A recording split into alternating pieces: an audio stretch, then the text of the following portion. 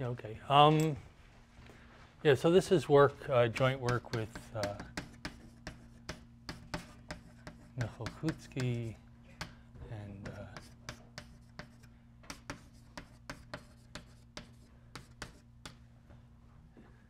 and I wrote their names in the wrong order. But okay. So this is a kind of an old-fashioned kind of talk. It's a data structures problem that dates back 25 years or so.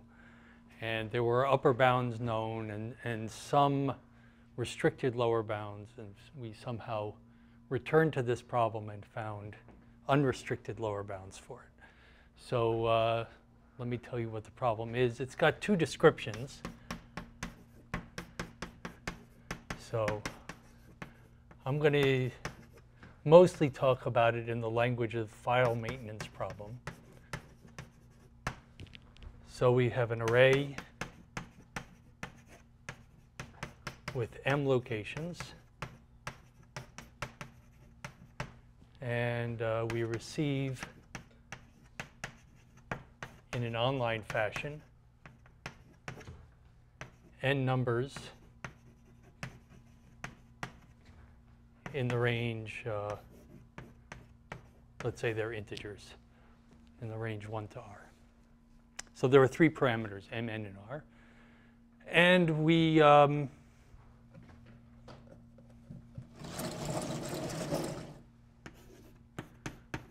to store the numbers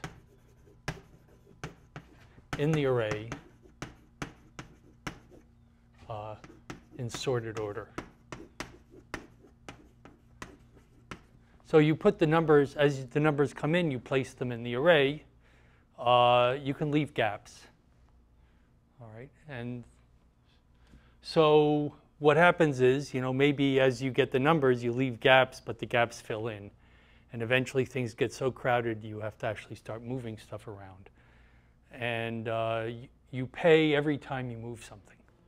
So every time you restore an element, and so you pay 1 each time an item is stored or moved.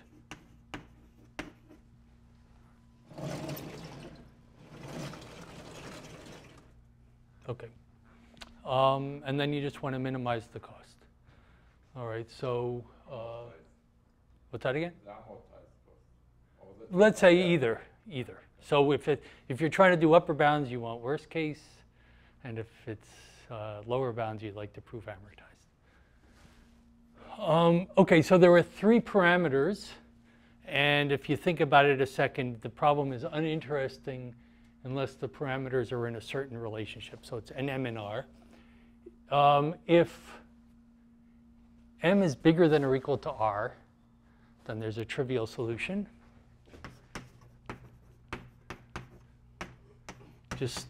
Well, that means that the items are in the range 1 through r. So you can just store item I in location I.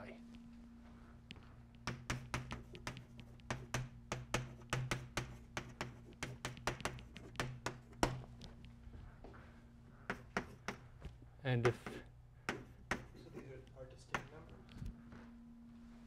The items coming in are distinct, yeah. Okay. And if n is greater than m, you can't do it, because you run out of space. So less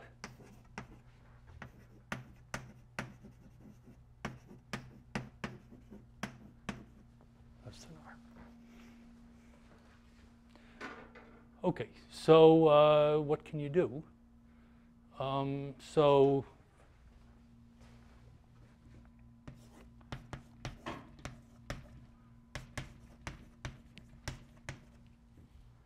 So there's a paper of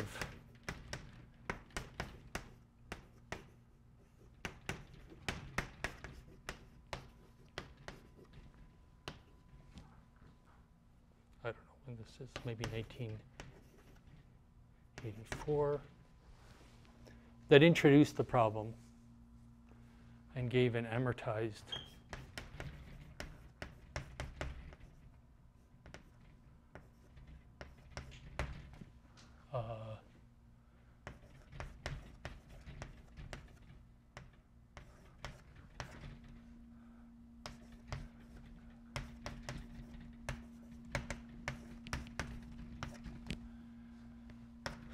and R equals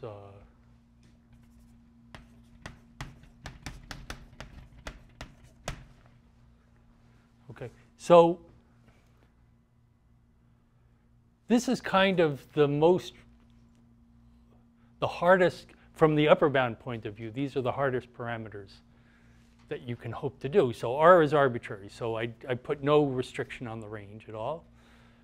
And the amount of space you have is only linear in the number of things you want to store. So you don't have a lot of extra room. Okay, so to be more precise, so M is equal to, let's say, M is at least, this is what I really should have said, is at least, say, 1 plus epsilon n. Okay, so it's at least some constant bigger than 1 times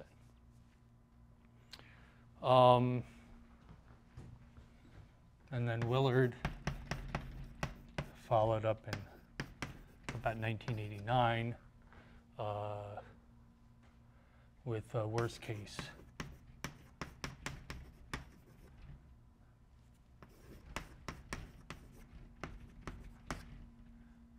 And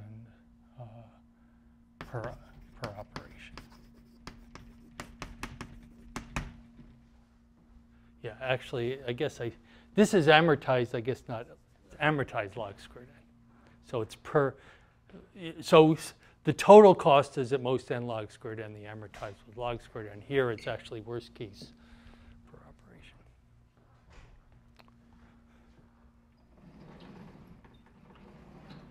Okay. Yeah, I'll mention, so I won't write this down, but the other version of this problem, which appears in the literature, is called online labeling. Maybe it also appears in my abstract or the title. So online labeling, you get a bunch of numbers again, and you're going to label them by numbers from this range 1 through m. So you're not storing them in an array, but you're just assigning things a label, and you want the labels that you assign to preserve order. Okay. Yeah, right. So the point is, you're kind of, the numbers that you're getting are in the range 1 through r, so you're trying to compress the label to some smaller set. Okay. I'll also make the comment, okay, so this case, this situation, we call this is the small space regime. It's where the space is just linear in the number of items. Yeah. You pay one each time the item is stored or moved, but not each time the array position is read? That's right. Yeah, just paying one. Yes. But the upper bounds probably don't. I think the upper bound, yeah, I think that's right. Well, I'll show you the upper bound. And I haven't thought about that. I mean, you have to make, yeah, I think it probably, well, we'll see what it actually, you can think about what it actually costs. Yeah, I'll also mention that there's sort of a folklore result. Folklore, which is that you can adapt these algorithms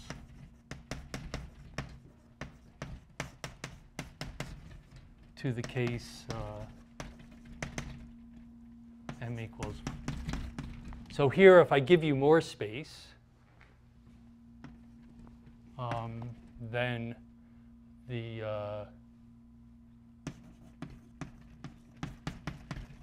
worst case order log n per operation.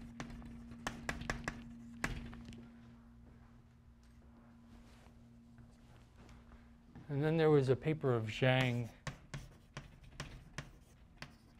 around 1993, which says that in the case m equals n, so there you have exactly as much space as you have items to store, then you get an order log n cubed. I'm not sure if it's amortized or worst case. I think it's. Let me not, since I don't remember what it is. It's, let's just say per operation. Seems like it would be hard to do it worst case because those last few items Could kill you. could kill you. Yeah, yeah. So I'm not sure.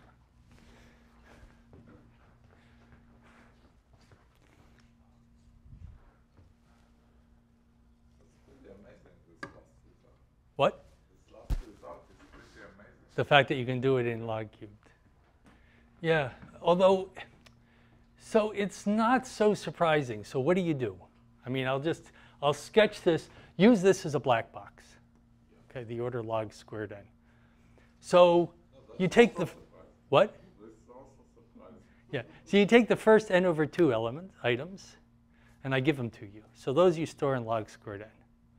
Now I give you the next n over 4 items. So I kind of have n over 2 spaces left, and I'm storing n over 4 items.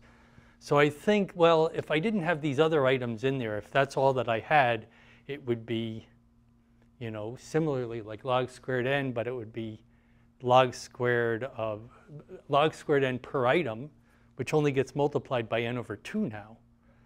But the problem is, you've got some crowding. So now what happens is every time you move, when the effect of having a partially loaded array, so let's say, let's say it's at some point I have, n over 2 to the j space left. And now I insert the next n over 2 to the j plus 1 items. And what happens is effectively each item moved, the movement of that item causes about 2 to the j items to move from the stuff that you've already done. So think of it in this ideal, I'm not saying this very well. Think of it in the following ideal case, which is that the data is in blocks of 2 to the j, and you have one empty location in each block. Okay, so that's these n over 2 to the j items. Okay, and so now when you're kind of implementing the algorithm for loading in half the items, but each time you do a move, that move gets multiplied by 2 to the j.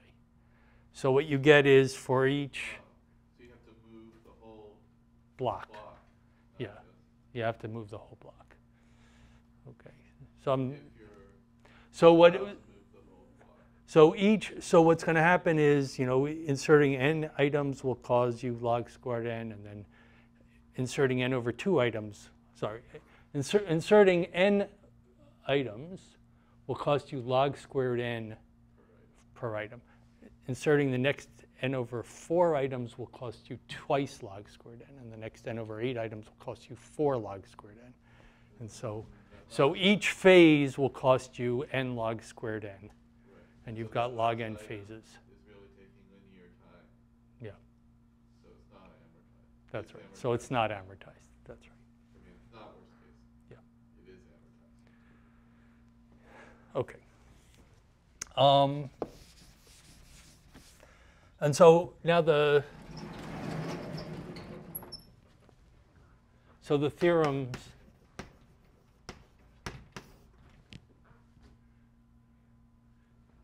that I'll talk about today is that when m equals Cn for c greater than 1, and R equal C prime M. I should say this. I'm not writing the quantifiers carefully on these constants, but I'll say them aloud. So the case that we're going to have is that if M is some constant factor of N, and that can be any constant factor, and R, which is the range of the numbers, is some constant multiple of M, and this C prime will depend on this C. Okay. Then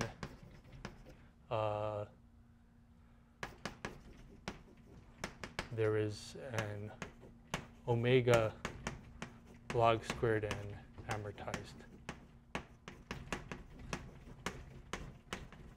lower bound. And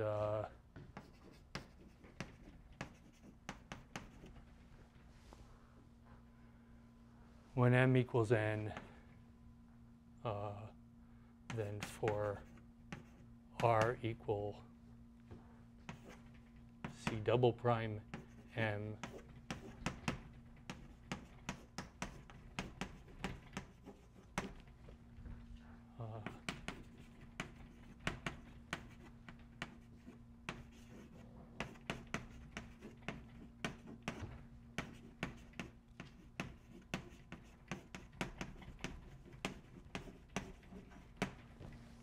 okay, so in other words, the results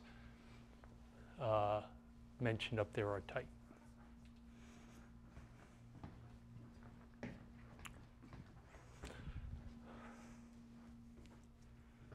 Okay. By the way, so what is, Avi? How much time do I have? You have till 11:20. Till 12:20. Till 12:20. Okay, fine. Unless you are being stopped a lot, and then you can go. Yeah, okay, that's all right. So let me say something about the algorithm. So here's a sketch of the upper bound.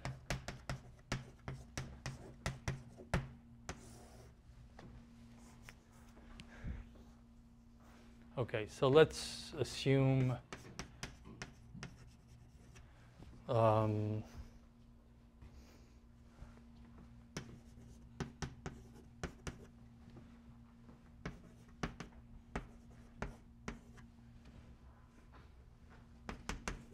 okay, so let's just look at the case that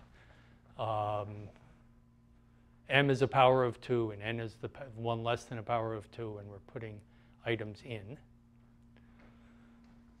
Okay, so let's view the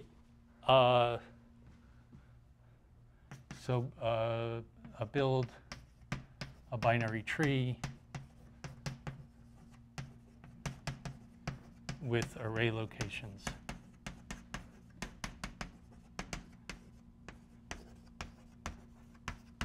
As leaves.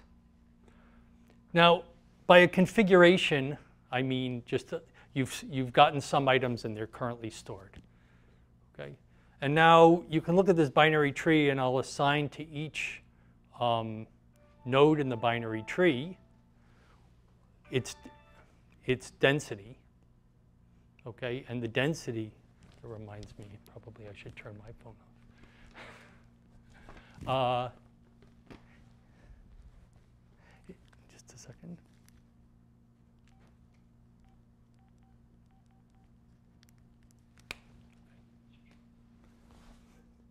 So the density is just what you'd think it is. So you have a particular node in the binary tree corresponds to a consecutive set of array locations. You look at the fraction of filled locations. Okay, so each node in the tree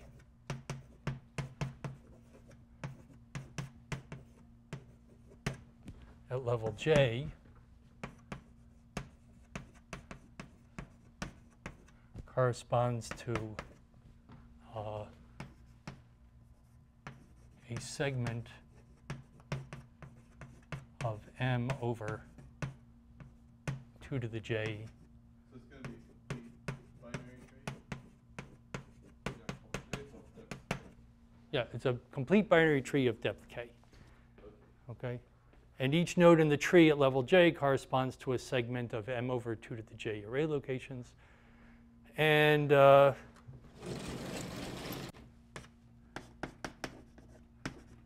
for a given configuration, which is storage of some items,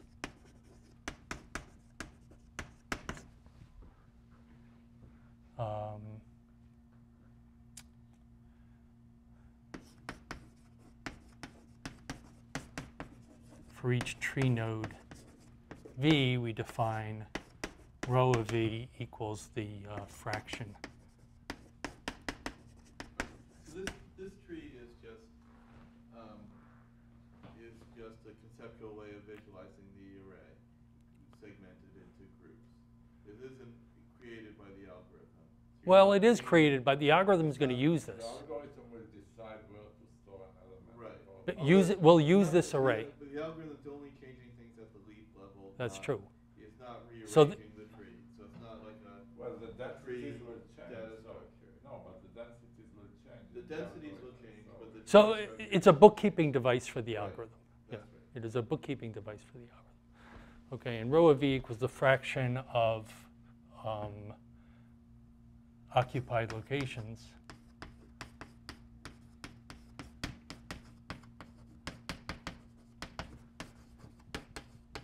below node V.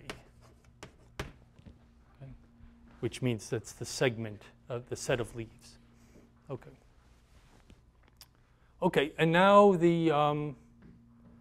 so what we're going to do is we're going to set a bunch of thresholds for this density for each level. Okay, and then the algorithm works as follows. When a new item comes in, so let's say, just for simplicity, I'm going to temporarily store that item. I'm going to find the closest item that's already stored to it, and I store it right on top in the same location, which of course I'm not allowed to do, but I just think of temporarily doing that. And then I recompute the densities going up the tree. And the only nodes whose densities change are the path from the leaf to the root. Okay? And now I see, now I know that, let's see, the threshold, I'm going to set these density thresholds, which is the maximum density I'm going to allow at a particular node. And the density threshold for a leaf will be 1. We allow it to be filled, but now I've exceeded the threshold at this particular leaf because it's now density 2.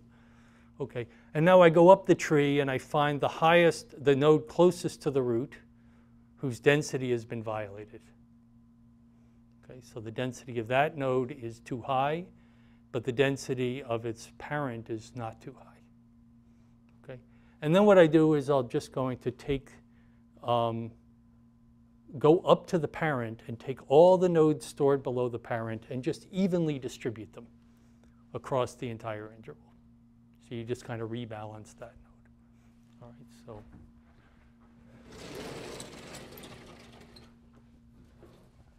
Okay, so when a new item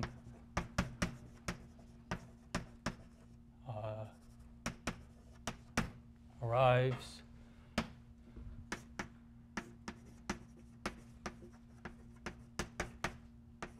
temporarily store the item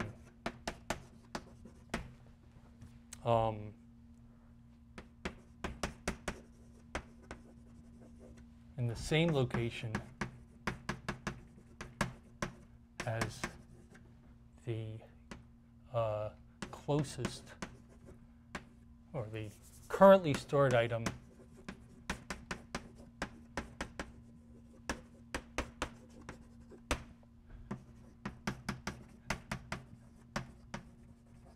with the same value.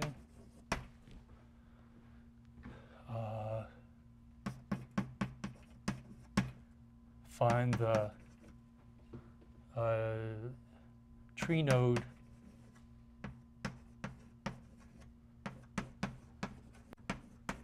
closest to the root whose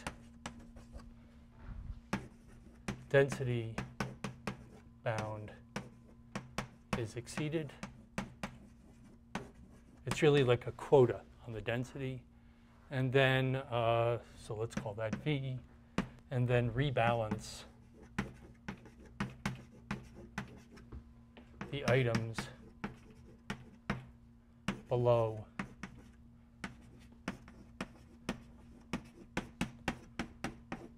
parent of V. Okay. So I have to tell you what these thresholds are. They have to be between 1 and 2. Say, yeah, they're between. Well, the threshold will be at least 1. 1 is a dense. So sorry. So at the bottom it's 1, and at the top it's a half. Okay. So at the top, at the root, the density is never exceeded because there are only, n items. Okay. So and now what we'll do is the densities will just be sort of a linear interpolation between those 2 points. So it will be 1/2 plus the depth, let's see, 1/2 plus, if your depth j over log n, or j over k, maybe with a 2 in the denominator or something like that.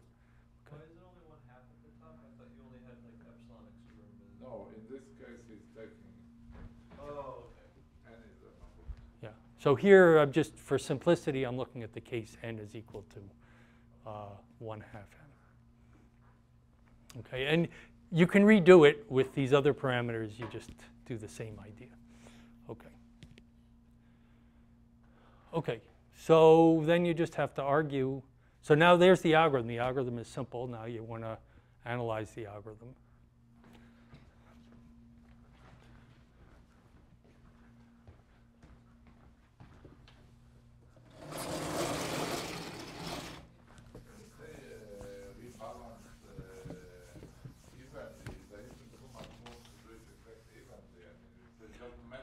Well, no. So what happens, so here, this is why it's a sketch and not a proof. So you have to take care of those details kind of carefully. And you actually run into a little trouble with the way I'm saying it if near the bottom, where, where the rounding actually can get you into trouble. But roughly when it's 3/4, you put 3 elements in every 4 locations, Yeah. more or less arbitrary. That's right. That's right. It's a deterministic on. This is deterministic, yeah.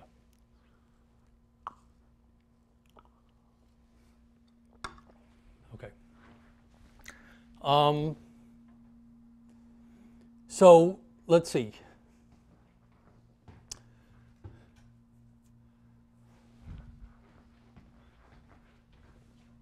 So analysis.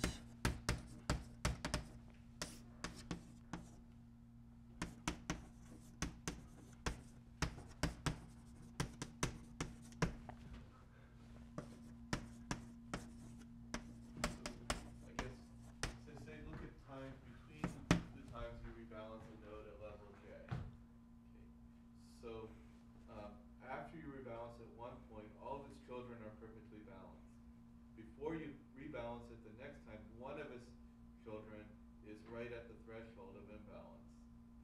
And so that creates a certain minimum amount of work that has had to happen in between. Or work, the number of things that were inserted.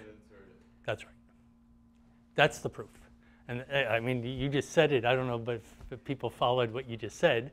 But yeah, I mean, now you have to do the calculation. So how much, first thing is, the cost of rebalancing a node at level j, well, a node at level j corresponds to an interval of size m over 2 to the j. So, I mean, the worst case is that, that's almost filled, and then you have to move everything. So the cost of rebalancing a node at level j is less than or equal to m over 2 to the j. Okay. And what we want to show is that, and now the claim is the number of rebalances at level j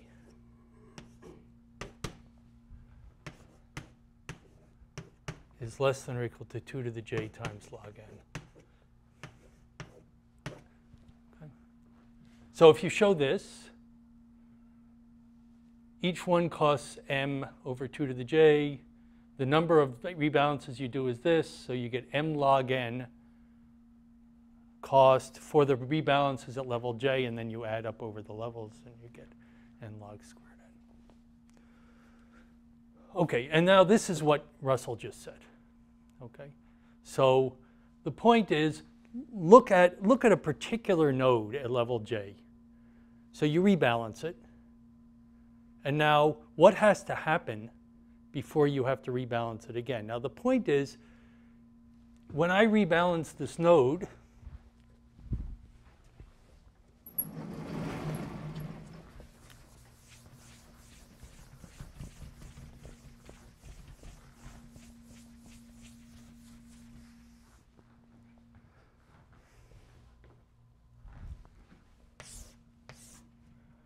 so let's say I have this node and I just rebalanced it.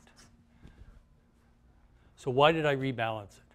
I rebalanced it because one of its children exceeded the threshold. But this guy itself did not exceed the threshold.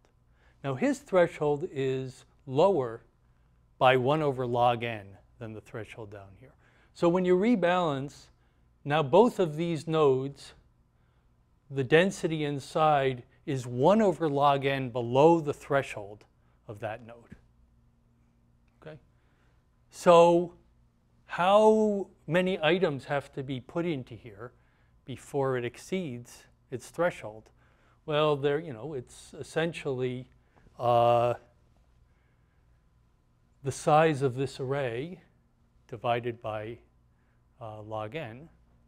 Okay, so you have to insert, this number of items divided by log n roughly. And they have to be inserted below this guy in order for that to happen.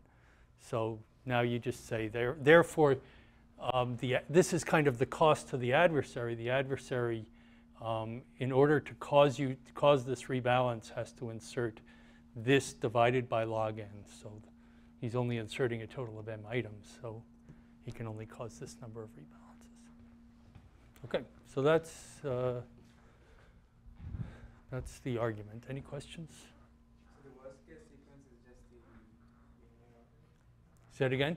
What's the worst case sequence? The worst case sequence for this algorithm? It will just be 1, 2, 3 up to n, right? Yeah, I guess so. Yeah, that's right. Okay. And then I'll say, so there was a paper in the mid-90s by Cephas and Zhang, which actually, I'm not sure it actually appeared. Maybe I think there was a conference paper, but in which they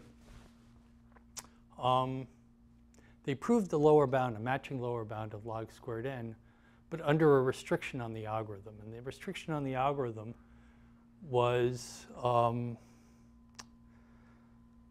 actually the restriction is not quite carefully stated. So there were two parts to the restriction. The one is that, let's say, if you insert an item, if you insert a new item into an open, you get a new item and you insert it and you don't move anything around, then you should insert it in the middle, okay, of wherever, so wherever you're going to put it, you put it in the middle of the interval. And then the other restriction is that when you rebalance an interval, you should rebalance it evenly. Okay, so it assumes that there are rebalances, that's even meaningful. Well, no, okay, so no, let's say you take the set of items that you're going to move. Okay, yeah, so let me, without low to generality, let's say, we have a current configuration, which are items here. Now the adversary, essentially, he gets to choose, okay, where the next item goes, because he gives you a number that's between this one and this one. Okay, so now you decide, let's say, maybe to move some items around. You might not have to. I mean, you could. So you can assume actually that the algorithm is sort of greedy in the sense that it only moves things when it absolutely is forced to.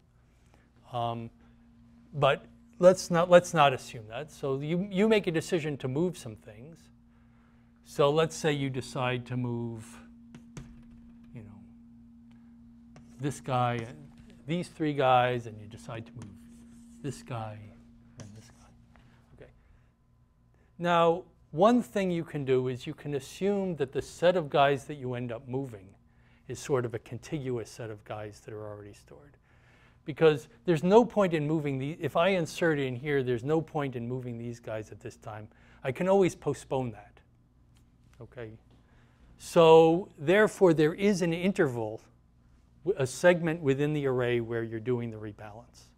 And then you rebalance just means you redistribute, you pick. So you can think of that the algorithm is just picking a subsegment here and then just redistributing the items in some way. And the assumption that they're making is that you redistribute them in an even fashion. Okay, now, so they prove a lower bound under those assumptions, and those assumptions don't necessarily sound that bad, that strong. And in fact, in the literature, there was reference to their bound as having solved the lower bound problem. But as an example, so the adversarial sequence that you just said, which is, if I just gave you, if the adversary just gives you numbers in order, 1, 2, 3, 4, 5, ... then that's the adversarial sequence that works against their algorithm. But obviously, if I know that that sequence is coming, I can do much better, right? So this is a, at least, that kind of there's a definite weakness in that kind of algorithm, that it fails against a really dumb adversary. At least shows that they haven't really, that you can't just trivially modify their proof. You have to actually do some work. Yes. Yeah, although you need an adversary that's smarter. You need a smarter adversary. But I will say that despite that, I mean, a lot of the ideas in our proof are derived from their proof. So, I mean, our proof is definitely not done from scratch. It uses some things from theirs.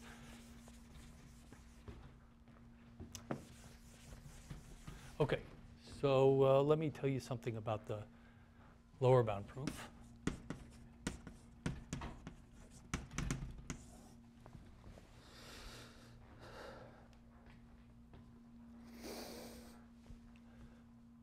So what should the adversary do? I mean, intuitively, what's the adversary trying to do? The adversary would like to,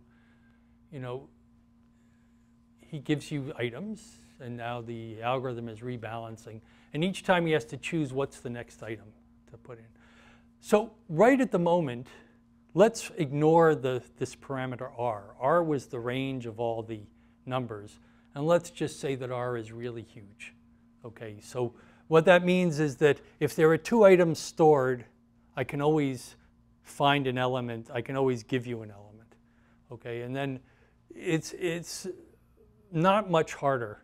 At the end, you have to do one little trick in order to get to replace the lower bound so that it works if r is just a not too big multiple of the array size.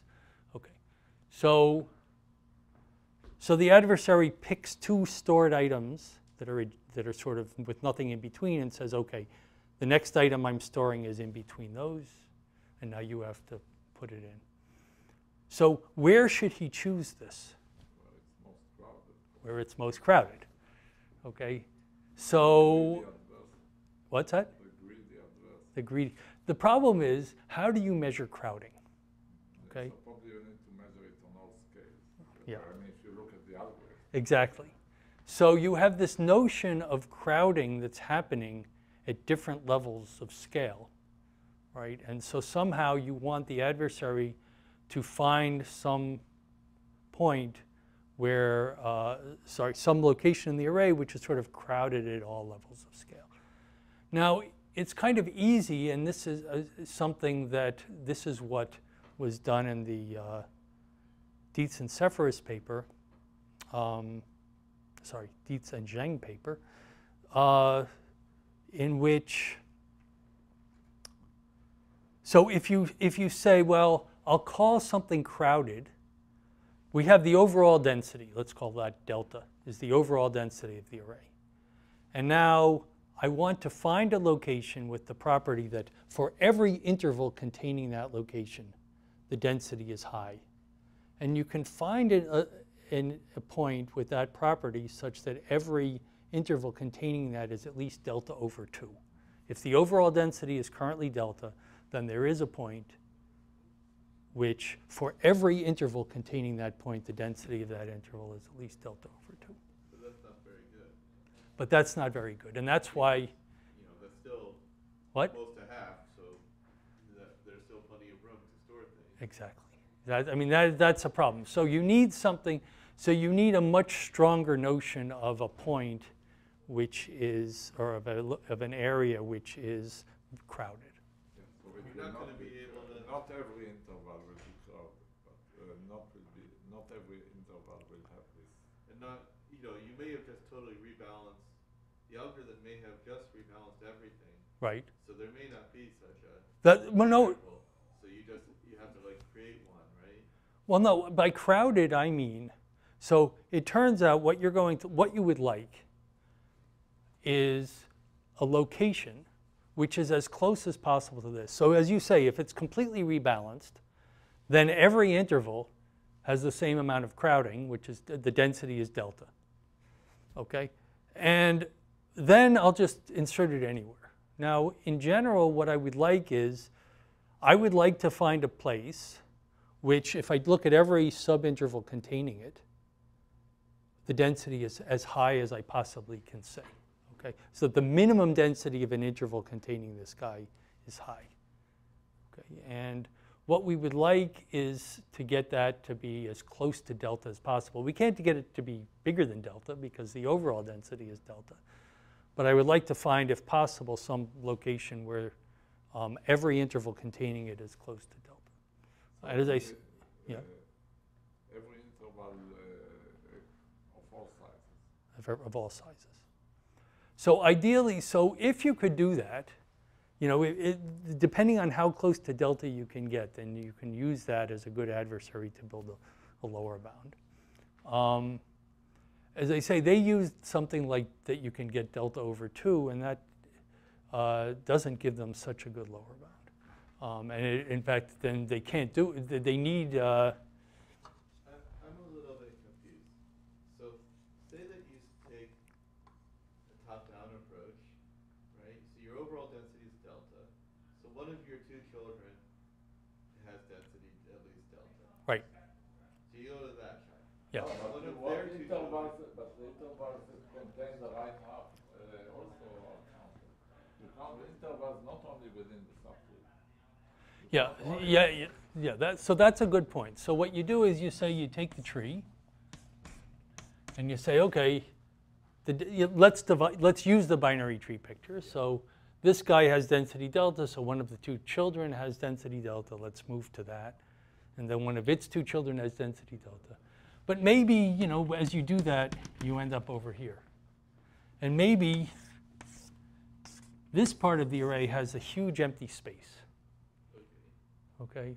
So that's not good for the that's a bad choice for the adversary. Okay? So those kinds of considerations lead one to the following sort of nice properties that you would like to have. So what I would like to do, and what the adversary is going to do, it's going to choose at every step, it's going to try to find this crowded location, and the way it's going to do it is by choosing a nested sequence of intervals. It'll be order log n nested intervals. Each one will have high density. Each of the so the requirements are, I'm going to have this, you know, order log n nested intervals. So it will be always the same number, d. So the depth will be d, and d will be log n over 5 or something. Okay. Each interval in the sequence is at least half the size of the previous one. The density of the interval here is within 1 over log n of the density of the parent interval. So the density that's similar to what's happening in the algorithm, right? The thresholds that we have, the densities, yeah, except it's the reverse direction. So the thresholds that we set in the algorithm We're up, what? We're upper bound. We're upper bounds, and also as you go higher up, it gets sparser. Now what I'm doing is I'm going to say the requirement that I want is that as I shrink the intervals, each nested interval, the density of this one is at least 1 over log n. It's at least the density of its parent minus 1 over log n. Okay, so as I go down. And then there's one other property that we need, and this is to get away from this thing. And that is, so let's say, so I'm going to have this sequence of nested sequence of intervals, S1, S2, except, so I use the word interval to refer to intervals of time, and I'm going to use the word segment to refer to intervals in the array. So these are segments S1, S2, S3. And so I said this one is at least at most half the size of this one, and the density of this is at least the density of this minus 1 over log n. And then the other requirement is this.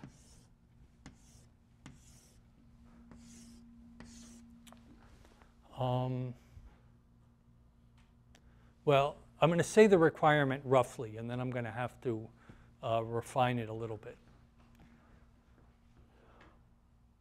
If I look at the portion to the left of this guy and the portion to the right of this guy, that I look at all the items stored in this array, that at least some constant fraction of the items are in this portion and in this portion. So let's say at least 1/10 of the items from here are in this portion, and at least 1/10 of them are in this portion. Okay.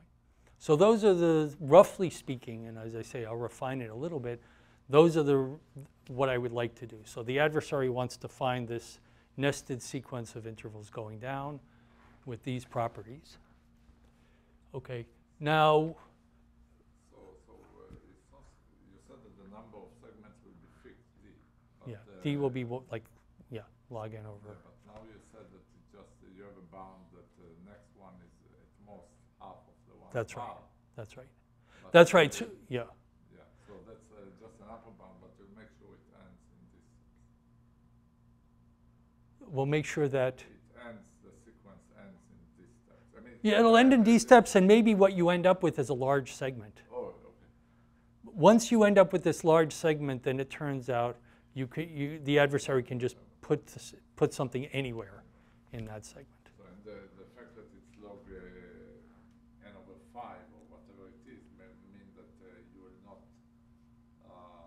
go from delta to delta over 2, but rather to 0.9. Yeah. I think what you could try to do is instead of looking at dense regions, carve away the sparse regions. So if you found an interval that's very sparse, you could remove it and remove things along the, that are near it until what's left is dense and only, and not very, and everything around it is relatively dense. Right. Yeah. So, yeah, maybe you could do that. But so there's something else, but there's some other thing that I'm going to need here in order to make the whole argument work. So this, I mean, I'm describing roughly an adversary, but eventually you have to do the analysis. So you have to set this thing up. So here's another property that I want. So at each time step, by time steps I now mean a step at one time step the adversary chooses a new item, and then the algorithm accommodates that item, does some rebalance. Now, the algorithm, we said, if I insert an item,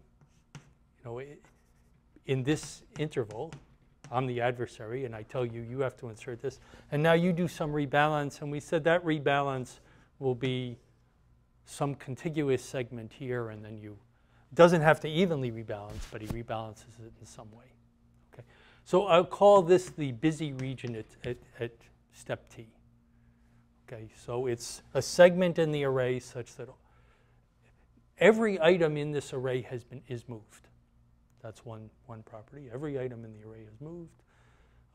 And this thing includes, you know, the place where you would have had to put this one if you didn't move anything. Okay. Okay, so I chose at step t, the adversary chose this S1t, S2t, down to SDT, and then he inserts an item here. Now the algorithm responds by choosing an interval BT, which has to, you know, include this location, so it overlaps this thing, and it extends out here. Okay, now that BT, which the algorithm chooses, well,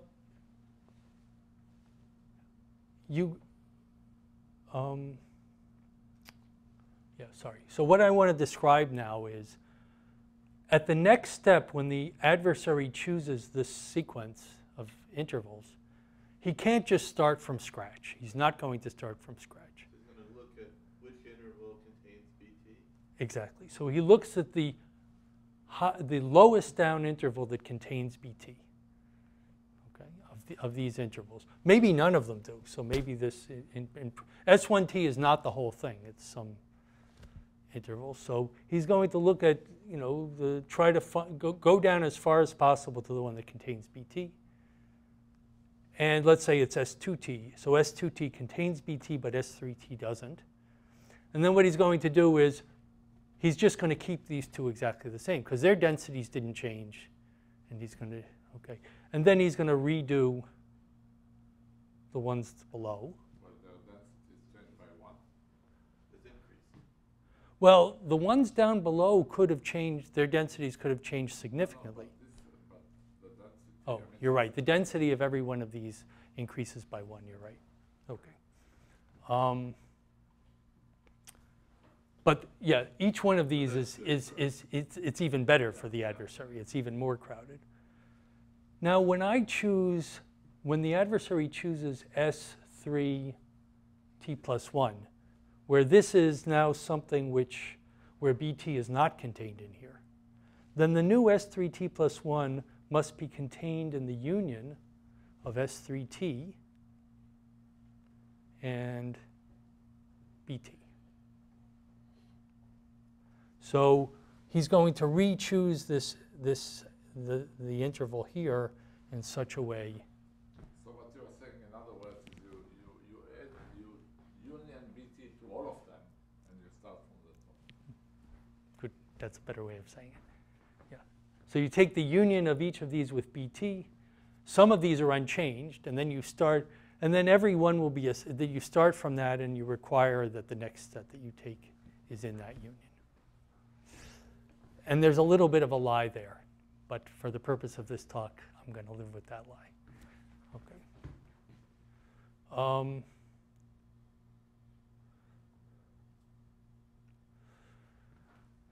Okay, now, let me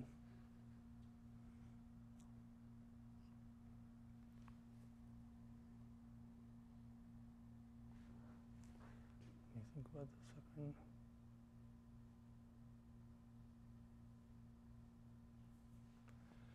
Okay, so now I'm going to slightly modify the thing I said before. Remember I said that this requirement, that when I choose, let's say, S3t below S2t, I need these buffers. Right, where this buffer is, I'm saying that the stuff that's in S2t that's to the left, there should be a significant number of items here and here. Okay. Now, I relax that requirement in the following way. So, you know, you take S1t union BT. That's just S1t, S2t union. So this is S3t union B is the first interval that doesn't contain BT. So, okay, that one I might change. And then, so I call this the critical interval. And for the critical one, when I reconstruct that, I don't need this buffer property. Okay? But then every one below it, when I recreate it, I do need the buffer property. Okay. All right, so there are two things I need to show you, and I've got about 9 minutes to do it, so let me just, I'll sketch it. The two things that I need to show you is that we can actually carry this out. Okay. So that is to say, at every step, we can choose these S's in such a way that the densities go down by this amount, and you have these buffers. Okay. So let me sketch. Let me just give a quick sketch of how you do that. Or at least a sketch of how, why you might think that you should be able to do it. What's that again? I just laughed. Okay.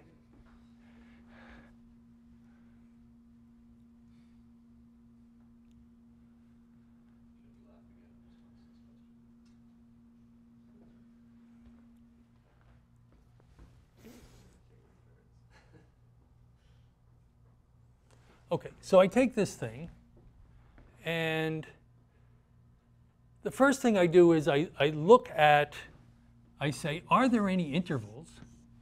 So what is the first? Sorry. So this is, so S1T, let's say well, at each step, let's say I have to tell you how we start this thing. I'm sorry. We start, of course, with the empty array. So I forgot to say another component of the argument is that we're loading in we load in n items. And the way we're going to do the analysis is, since I'm going to make things easy on you in the following sense. I'll give the algorithm n over 2 items, and I'll say you can store those anywhere you want to start the algorithm, and it's free. Okay. So now the array is partly loaded. Okay. Now you've decided how to store them, and now I have to choose S1T. So I choose S1T to be I look over all the intervals of size n over 2, and I take the densest one. Okay, and that will be my S1. Okay, and it's easy to show that, in fact, that there's you can do that more or less. In fact, I don't require that it be exactly n over 2. It's between n over 4 and n over 2, and I find the densest one, and that's and there will be such an interval whose density is at least the density of the whole array, just by break the array up into equal sized, or mostly equal sized chunks, and just take the densest one. Okay, so that will be S1T. Now you want to choose S2T with these various properties. So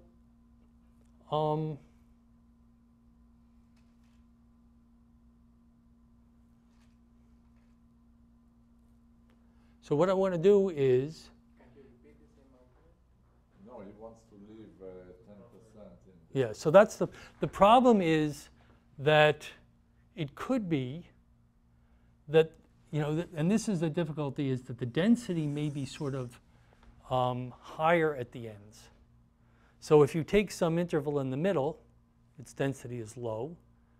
And so if you take the highest density thing, it's sort of pushed over to the end, and then you don't have this buffer at either end. Okay, so And then you could slide it over a little. Oh, I see. The buffer criterion was that 1/10 of all the elements above should be in the left and 1/10 should be on the right. So you can just remove those many elements from the left and you remove those many elements from the right and only look for intervals within that. In fact, you have to do. Oh, right. And then take the densities. Maybe that won't work. It's not dense enough. You lose one more log.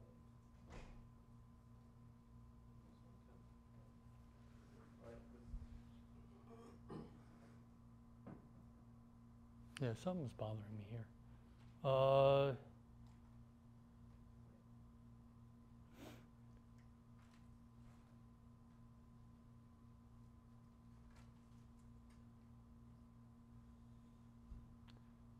may have oversimplified things. In preparing the talk, I simplified some technical argument in a way which I thought would be clearer, but I may have simplified it in a way that made it false. We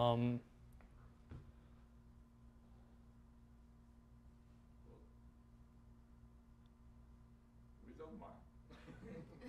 No, so I mean, the thing that Swastik just said is bothering me, and which is that if I said that there's, so what happens if the 1/10 of the items, the first 1/10 are all crammed in over here, and the last 1/10 are crammed in over here.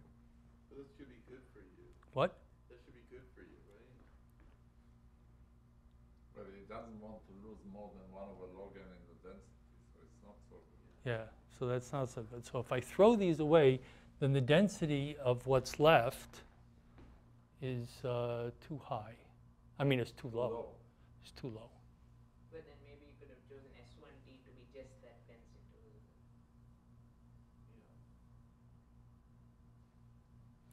Yeah, So that's the right. question- Okay, the question sorry, is whether sorry. the algorithm can go up again.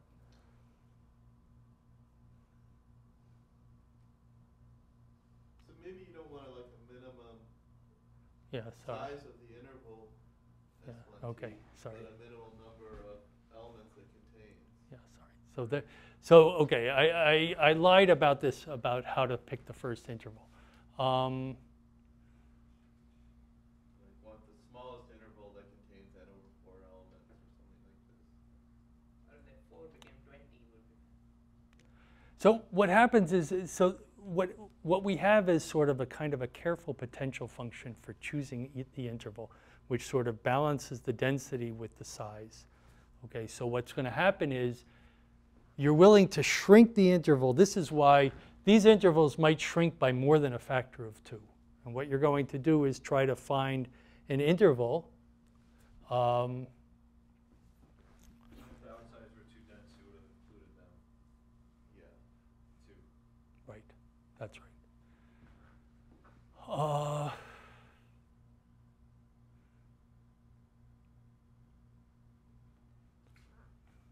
Okay, let me just take a quick look at my notes because I'm.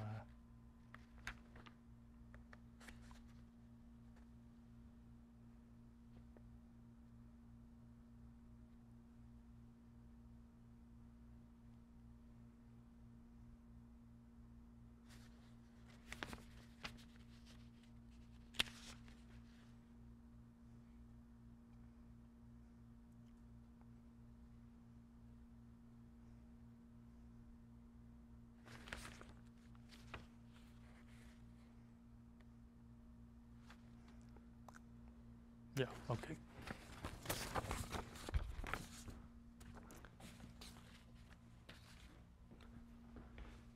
So in choosing the S's,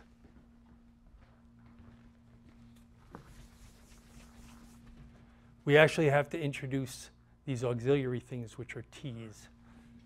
Okay, so I'm going to choose T1T,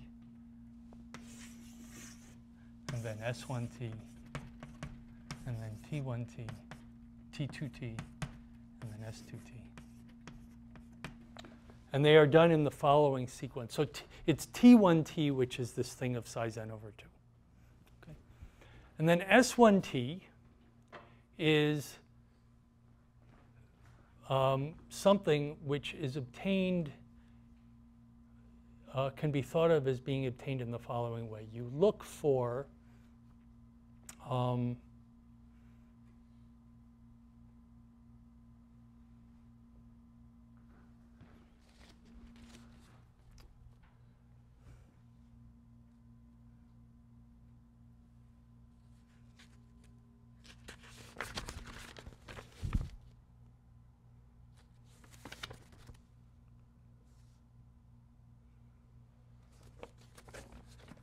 I define this potential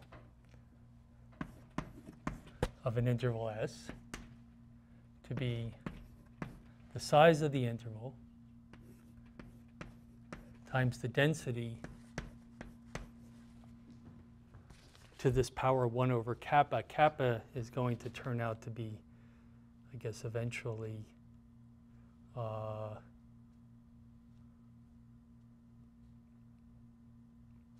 yeah. Sorry, let me do.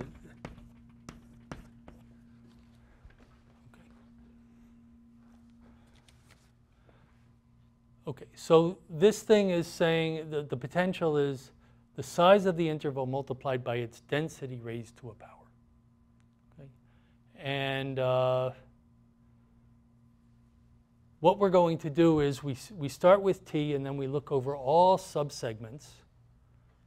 Among all subsegments, we take the one which maximizes this. Okay?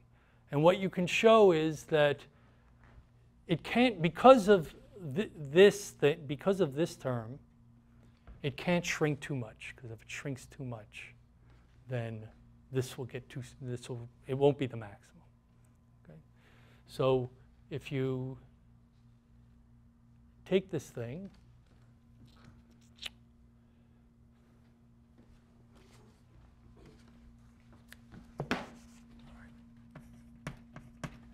let me just say what you do. So you start from this interval, you take the subinterval of this, which maximizes the potential.